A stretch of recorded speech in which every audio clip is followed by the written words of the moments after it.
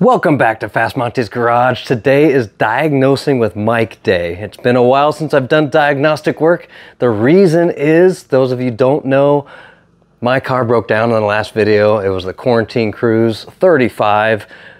I've never had to tow the car, and here it is, me getting home from that cruise. Now at the end of that video, I did mention the symptoms I was having, and I'm going to regurgitate them for you, but since I had some time to think about it, I'm pretty sure it's the alternator. So those of you here for the first time reviewing how to troubleshoot an alternator, we're going to go through those process steps today. I have not done them yet, so this is going to be raw, and hopefully it's the alternator. If it's something else, well, we're going to film that too. Now, then we go through the symptoms to help you guys out if you're going through the same thing. At the cruise, at the end of that cruise, I couldn't start the car. The engine would turn over, but very slowly. It sounded like starter heat soak. I did a video on that too, but sorry, over there. Now, I jumped the car. I had a little jump box, started the car on my merry way. So 50 miles into my journey home, yeah, it's 100 miles up, 100 miles back, the car started acting weird. Like I had no tack, like it's 0 RPM. Granted, I was in traffic. It was like 5 to 10 mile per hour traffic, but the engine was running.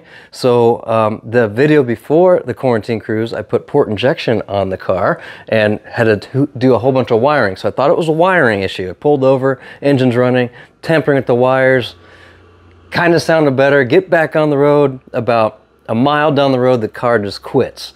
I pull over and I go to start the car, and it's even worse. It's like a tiny click, like a modern car would do when the battery's dead. So I automatically jumped to conclusions. I thought it was the battery.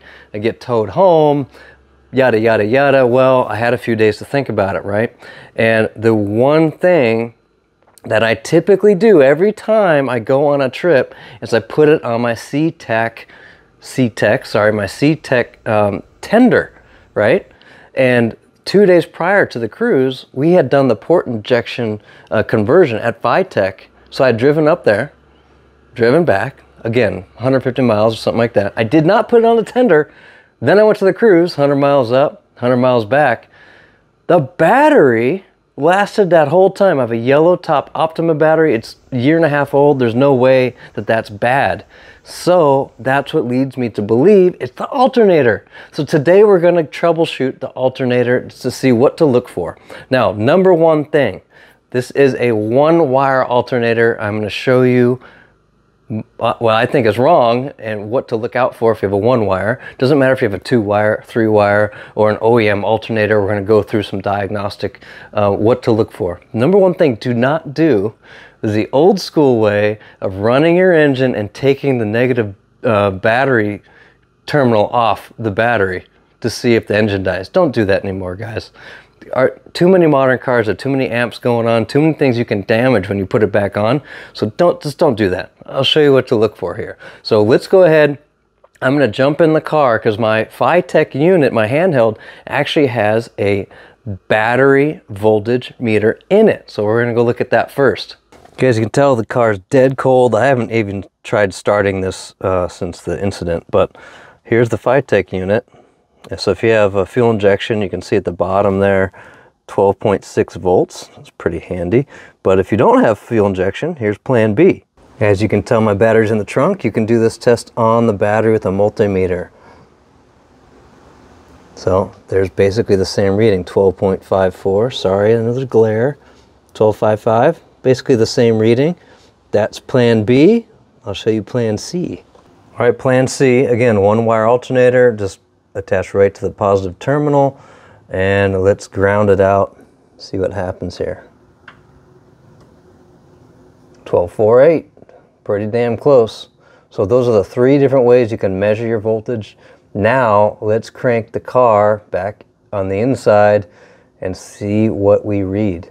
So here's what we're looking for. When we crank the engine and the engine's running, this number should actually get up to 14 volts. That shows that our alternator is charging. So let's give it a shot. Remember, I'm dead cold.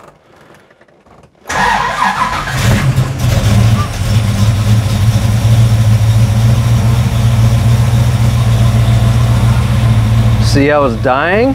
That's why I suspect the alternator's not charging the battery. Can even rev it a little bit. It should be 14 volts. So let's go check it out. So I have a Painless what the? That's actually pretty warm. I'm gonna have to Google that because you guys saw dead cold. I had the engine running. Like I can put my hand here. This is still a little bit warm, but that was like 10 seconds. Anyway, this is pretty hot. I'm gonna Google that. But anyway, this is a Painless Performance wiring kit, and there's 2 wires coming off of here, and I can kind of tell. It's a little dark, like black. I don't know if that's staining from the boot that was on here, but that's suspicious. I need to Google why this is warm. This is very odd to me. Okay, I did some Googling on that hot alternator issue. Turns out that if your alternator is hot like that, it might not be grounded properly. So let's go check this out real quick. All right, so the premise of a 1-wire alternator is that it needs a ground path. It has to go, so this is grounded on this bracket that I painted. The engine's painted. I have all kinds of paint. So I'm kind of leaning towards that this is not grounded. So I ordered another alternator. Let me show it to you. Hey, yo. Yes, I ordered a new alternator, and it is chrome. And those of you guys who've been following the channel know I've been trying to get rid of my chrome, but the dilemma is a black one is like 6 weeks. I don't got time for that. So anyway, I get this alternator. It's also 160 amp. The other one I think is like 100 or 120. It's 10 years old. So I said, you know what? Just in case, I'll order it. Ordered it, right? This one comes with a grounding strap on it. Can you believe this? Okay, so what I'm gonna do is I'm going to take this fastener out, I'm going to take this ground strap and put it on the other alternator that's in the car, and we're going to test this again with the proper ground strap. And speaking of ground straps, I got this Motorcyle battery wire kit, and it has this perfect little strap in there. I'm going to use, I'm just going to fit right there, bam, and attach to my ground on the block. Perfect, right? So let's get to work. Oh yeah, look at how easy that went in. So we are grounded. Oh, I just got to tighten this up, but let's test this out. Here's our starting voltage. So God hates a coward. Let's go ahead and start her up, and hopefully that goes above 14.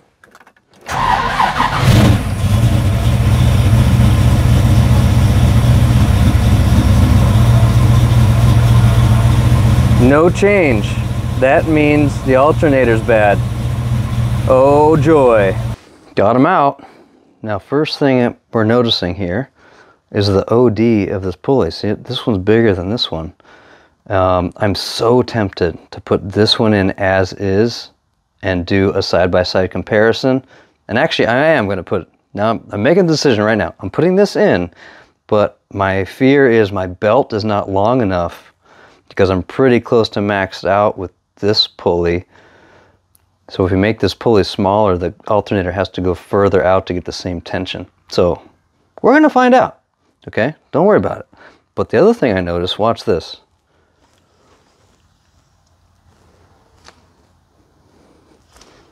See how fast that stops?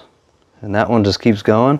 I don't know if that means anything or not, right? Engineering hat on. More resistance here means, I mean, this is a brand new unit versus less resistance. Maybe there's a brush missing or broken. I don't know. I mean, I'm not, if any of you guys have an idea why there's a difference there in drag, like that one stops pretty quick.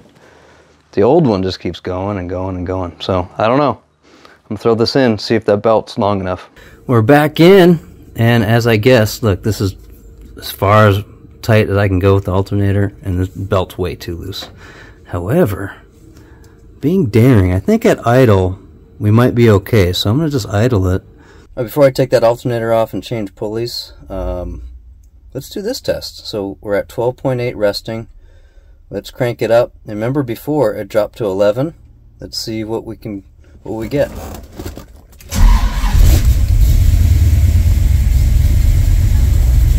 Oh yes, much better. It's not in the 14s, but That is way better than the previous 11. You saw how it dipped.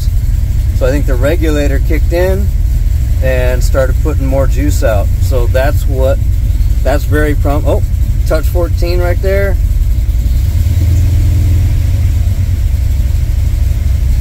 That's much better. Now let's change that pulley. Time to get this pulley off. Now, if you installed the March system before, the way you get this on is just an impact wrench to get it on. But it's pretty simple because you're turning this way to tighten and you can hold on to the fan. I'm a little concerned. I've never taken one off before, but if I take an impact wrench to take this off, that forces the fan in the cutting direction. These are pretty sharp edges here. So I think what I'm going to do is I'm going to take my old fan belt, it's not my new one, and I'm just going to hold it and see if I can get enough friction there to impact it off. So cross your fingers. Hey, it worked. Awesome. I actually don't know how much force that took. Maybe you can do it by holding it, but I wouldn't chance it. So now I can take the other alternator off and get that pulley off, do it again, and then pull this pulley off. Oh yes, it does come off. Okay, I don't need a pulley puller, so that's good. All right, and the new one. Hey, it worked. Sweet. Oh, that totally comes off easy. 2 pieces. Oh, there's a spacer. All right, I'm going to compare both alternators. I think I have to take the spacer off. Yep, so our pulleys are lined up correctly. And torque it back down, and I want to just make sure that that lock ring compresses.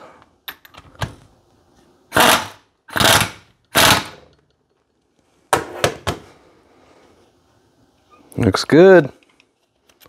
Let's put it back in the car. There we go, all set to put back in. But I forgot to point out, this is a Tough Stuff alternator. They make the same one for March Performance. That's how I connected the dots. So that's how I know it's compatible with my bracket, but this is the new version, so it's 160 amp. And now I can put it back in the car. All right, team, so we're not done yet, because while I was Googling that hot alternator issue, and remember that one wire that I found that looked a little toasty? Well, when you upgrade your alternator to a higher amperage, you also need to pay attention to your charge wire size. And mine's not big enough because there is a chart online. I'll try and find it and post it, but basically I need a 6-gauge wire, and Painless Performance makes this cool little kit.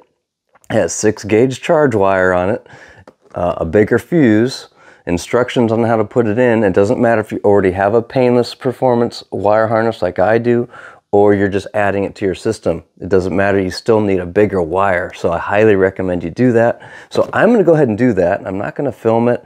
It's gonna be complicated. I gotta pull the wire harness, trace the wires, etc., etc.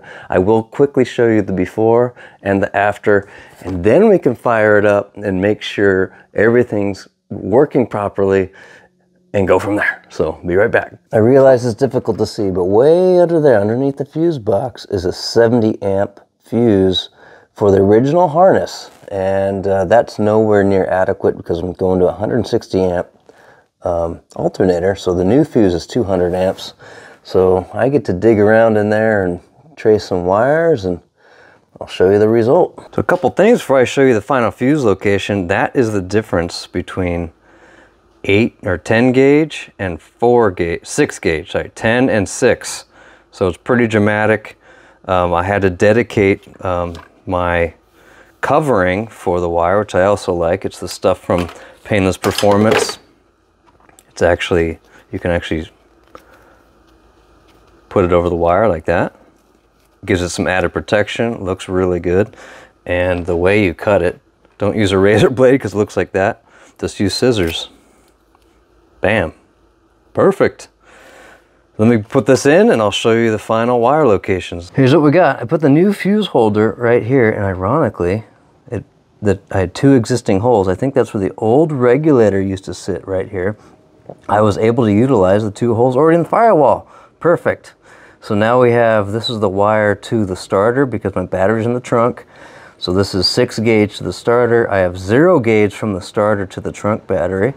Then these 2, this is from the alternator, and also the wire harness portion for the main circuit breaker, main harness, and another 8 gauge wire to the fans. 200 amp breaker right there. And this time I was able to peel out the alternator wire out of the main harness because the fuel injection system is in here. And it's always best to try and separate any power lines from the fuel injection control lines because of EFI. So we'll see. I don't know if that's going to work or not, but you know what the next test is. Let's fire it up and test for the reading. And yes, there's a cap that goes on here just in case you're wondering. Ba-bam. All right, here we go. First fire. There's the starting voltage, 12.8. Let's make sure we get up above 13 or hopefully 14.